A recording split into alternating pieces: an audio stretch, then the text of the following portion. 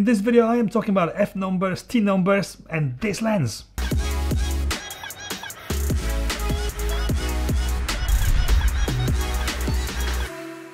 Yes, I am talking about the SLR Magic 50mm T1.2 Cine lens. I got this lens from UK Digital for this review. I am not being paid by UK Digital or SLR Magic. This is not sponsored video and I'm not paid to say anything specific. So this is actually my personal and honest opinion about this lens. I have never actually used Cine lenses before.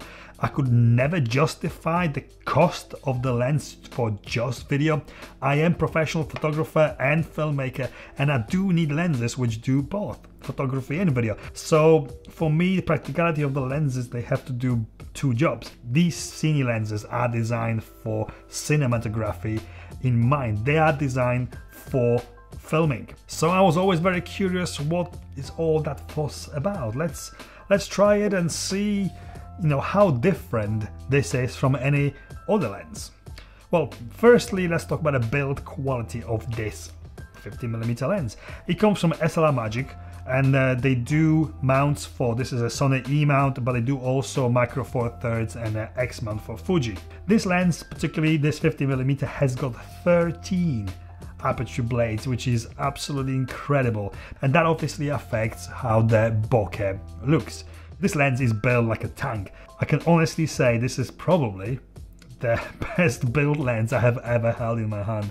It's designed to last. You could probably throw it at the wall and it will bounce back in one piece. They are designed to be working, hard-wearing lenses, and you can tell from the moment you pick it up in your hands, you just know that that's meant to last. Also, these lenses, the Cine lenses, do have gears, both on the focusing ring and the aperture rings.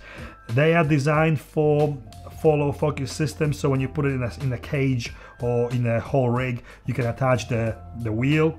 Hang on, I've got one here. One like this I had to build for my camera, tiny mini rig. The camera goes on top of it, and you can adjust the focusing with the ring from the side of the camera. The aperture ring is completely clicked, so there is no sound when you are turning it. It's designed for adjusting the aperture or darkening the picture while you're filming, so there is no clicking sound when you're changing the aperture.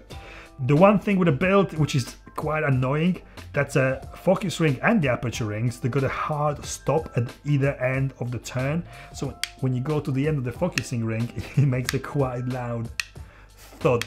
Probably if you use it all the time, you would get used to. Also, you do have markers for the distance and the aperture, so you would know before you get to the end that you're getting there, but it does make a noise. This lens weighs 700 grams, which is not really that heavy, but it's also not very light. There is no internal stabilization built in whatsoever. Let's have a look into how this lens performs.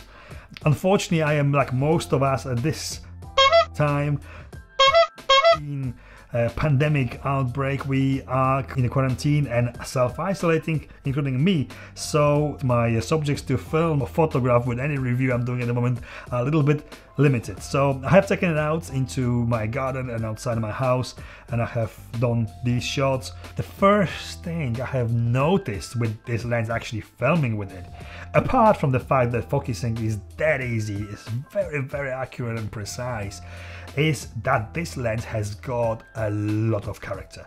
There's literally no modern photography lenses which have got this much character. I think it compares very closely to the Helios, the 44-2 I have reviewed before. The link is here. But the Helios lens is 40 years old, it's tiny, it's not meant to be used professionally. This is full of character, like the vintage lens, like Helios lens, but in this super modern and slick package. A T1.2, this lens isn't sharp. It's no hiding it, this lens isn't sharp, but it creates something special. The edges are all blurred, there's a lot of chromatic aberration.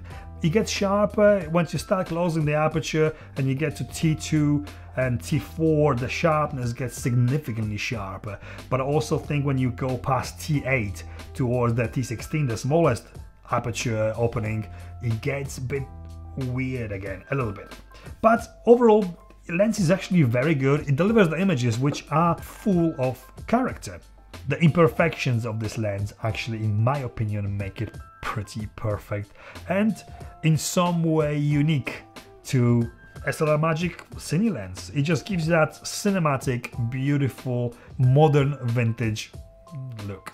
And on that note, you might ask, why is it T and not F like all lenses? T-stop stands for transmission stop. It's efficiency of transmission of light through the lens, which is the aperture. And it is a bit different, the measurement of it, than f-stop on the normal photography lenses, because it is actually more accurate.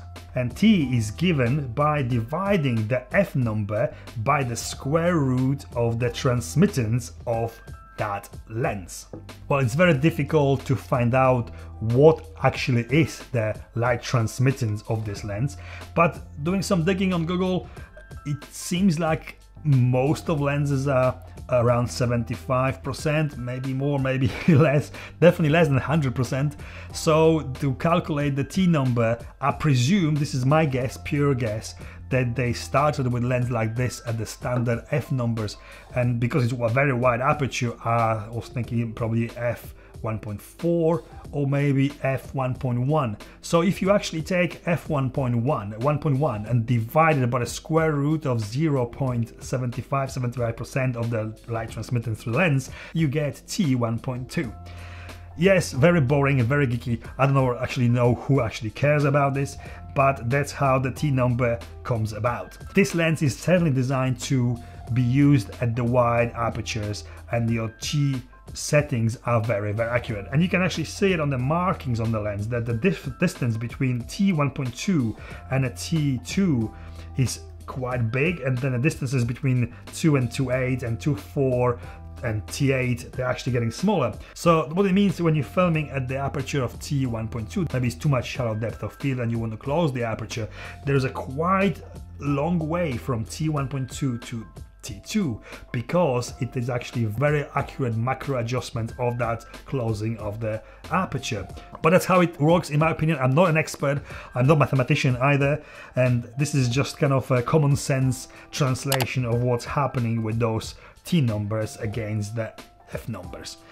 This is something which you don't see very often on the reviews of the Cine lenses. I'm gonna show you some pictures taken with this lens, because I still cannot understand, if you do have a hybrid camera like a Sony E-mount, Sony a7 III or Sony a7S II, why would you not want to take pictures with that lens as well? I do use a lot of vintage lenses and I do like working for the picture, so you have to actually work a little bit harder to get that sweet focus spot, and the creamy bokeh is kind of more rewarding than any modern autofocusing lenses, and this is no different, apart from the fact that it's heavier, bigger, more substantial and easier to use than most of vintage lenses. It does the same job, and I've actually enjoyed doing pictures with it, although it wasn't meant for that. This lens retails at £769 here in UK. It's not super expensive, but it's the same value as a 55 Zeiss f1.8 lens, which you can film with, and is perfectly capable of autofocusing on a7 III or a7S II. But this lens is meant for different type of usage. It's definitely for someone serious about filmmaking and someone who really wants that character, the bags of character this lens actually delivers. So it's not just about a shallow depth of field, because you can't get that with a 50mm prime lens or any prime lenses really for the hybrid system, but it's more about the character and more about the cinematic look this lens creates. So it's definitely for someone who is big into filmmaking. The conclusion is superbly built. It's built like a tank. It's definitely designed for a filmmaker in mind, with the gears, the markings on the lens. They don't look like they're gonna rub out anytime soon. 82mm diameter filter, 700 gram weight.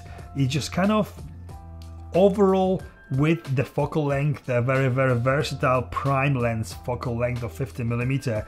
It's a great package for anyone serious about filmmaking. So this is it from me. I hope you've enjoyed it. If you did, please give me a thumbs up. If you like this kind of content, cameras, lenses, reviews, and photography, video talk, please consider subscribing. And see you next time.